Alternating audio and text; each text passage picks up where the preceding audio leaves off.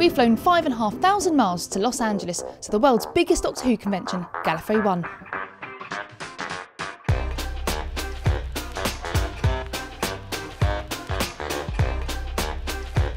I walked in and I just said, "These are my people."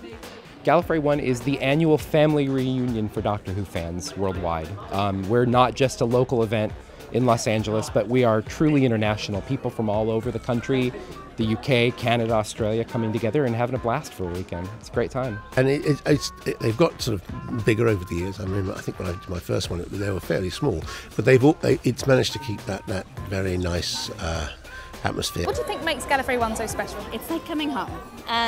You know, it's small enough that everybody, it's like a big family reunion. Well, it first started going 18 years ago, back when there was just a tea urn, a Labrador, and you could pay on the door. Everybody feels kind of welcome. They've got a big machine where they hit a big button and it sends out rays of specialness that makes everybody feel beloved. I'd heard a lot about Gallifrey. I've got to say, it's worth its reputation over and over. I think you and I talked briefly at one point. This is one of the friendliest.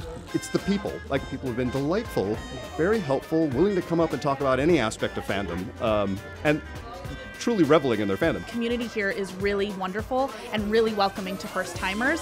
So I just immediately after that gala, I was like, I need to go to another one. I need to keep coming to this convention. So, Laura, you've been to Gallifrey One a few times. Yes. This is our first time.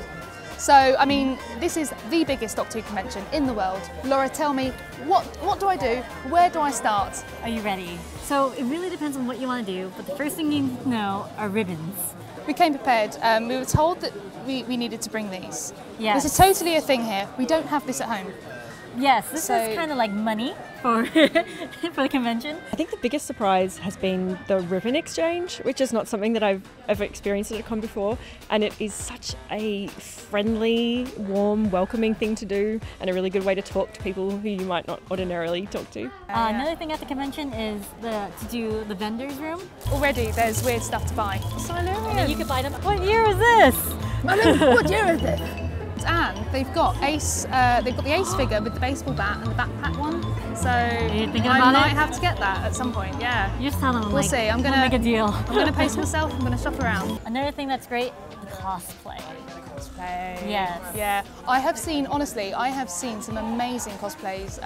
Not just in detail and the types of costumes, but it's mainly the scale. I mean, it's the how big some of the costumes are. It's amazing. I mean, there is every character you can think of. The masquerade is the ball that happens on the Saturday night where everyone who's worked on the costumes show them off, so to speak. I would recommend checking that out.